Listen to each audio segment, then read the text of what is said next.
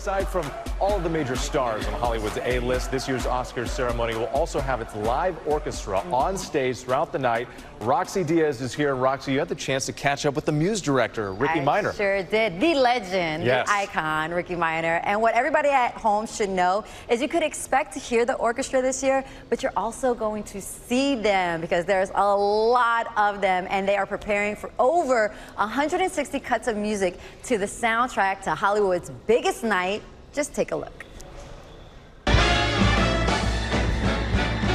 There's the song that starts us off. Tonight there's two hosts to split the fee. The strings that wrap us up. I just want to, oh, here we go, okay. And the man behind those tunes, veteran Oscars music director Rickey Minor, who's returning once again to orchestrate this year's ceremony. At a recording studio in Burbank, California, I got a preview of the tunes that are the soundtrack to Hollywood's biggest night. When you hear all this music, it's nice to see that there are actual people making this in real time. And that's really wonderful because you don't get a chance to see a live orchestra on TV often enough, in my opinion. I mean, there's close to upward of 160 pieces to prepare and be ready to play at any moment.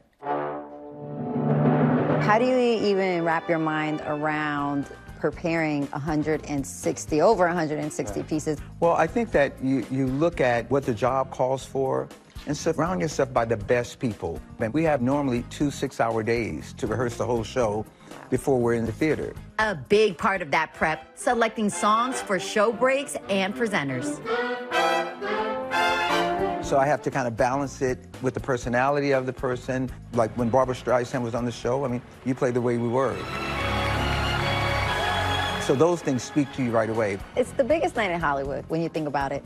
How can you even please everyone's palate in one night? This is 95 years. This is a rich history of music, and we may have come from different backgrounds and different stories, and it's celebrating that. It's interesting to me that Rihanna is coming off of this huge Super Bowl performance, then coming to perform for the Oscars. Do you think it's a way for the Academy to bring in more younger viewers? I think that that's a byproduct of it, but it's happening because she's getting a call to do it. And that's the same thing with this orchestra.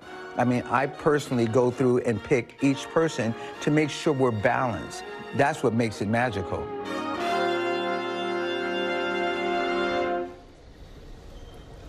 Honestly, I'm the luckiest girl in the world. Getting to see Rickey Minor in action was truly amazing. And one fun fact, he doesn't cue people off if they're talking too long. He has chaser music ready. Chaser music? Chaser music. I like that. Start off low, and then it's going to get high, and then get your butt off the stage. That's right, yeah. Gently move people along before the hook comes out and removes them out of the Exactly. Rocsi, so great to see you. Really great story. Thank you.